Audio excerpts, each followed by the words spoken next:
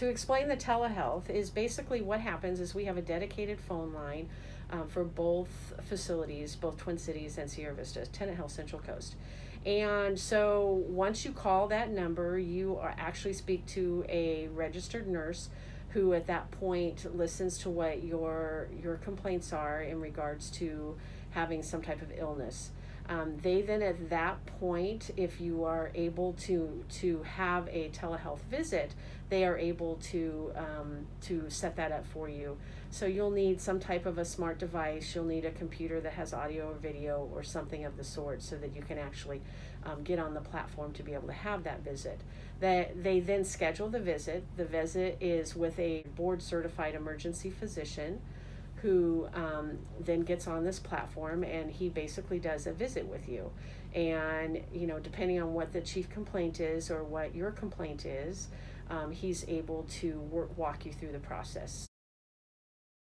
So there are obviously some things that an emergency department is not going to be able to do a telehealth visit for. Anything that requires some type of diagnostic, meaning if you think you have a broken bone, you're going to need to come in for that. It's going to require an x-ray. If you're having shortness of breath or something that's going to require more diagnostic testing, labs, x-rays and stuff, you'll need to come into the emergency department. But by making this phone call, you're actually able to say, is this something I need to come in for, or is this something we can do a telehealth for?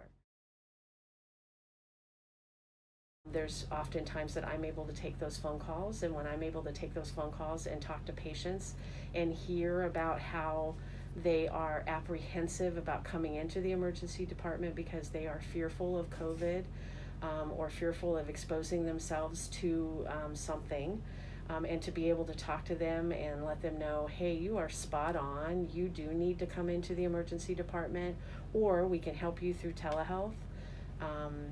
And then at the end of that conversation, for them to be able to say thank you so much, and that they've been able to actually talk to somebody in person and know that this is a safe place to be and that there are measures in place to keep them safe and protected. Those are the moments when you go, I'm doing exactly what I should be doing, and those are the moments that make a difference.